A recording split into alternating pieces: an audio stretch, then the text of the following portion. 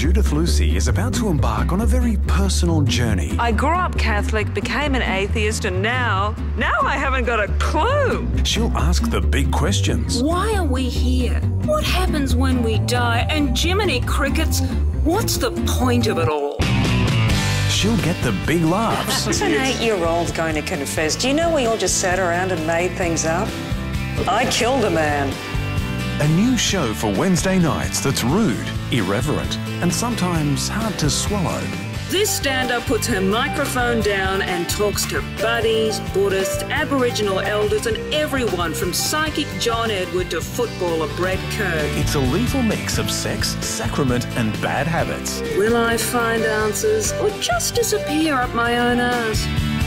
Judith Lucy's Spiritual Journey starts Wednesday, July 27th at 9:30 p.m. on ABC1. Hop on board! Or don't. I mean, I'm not going to hold a gun to your head.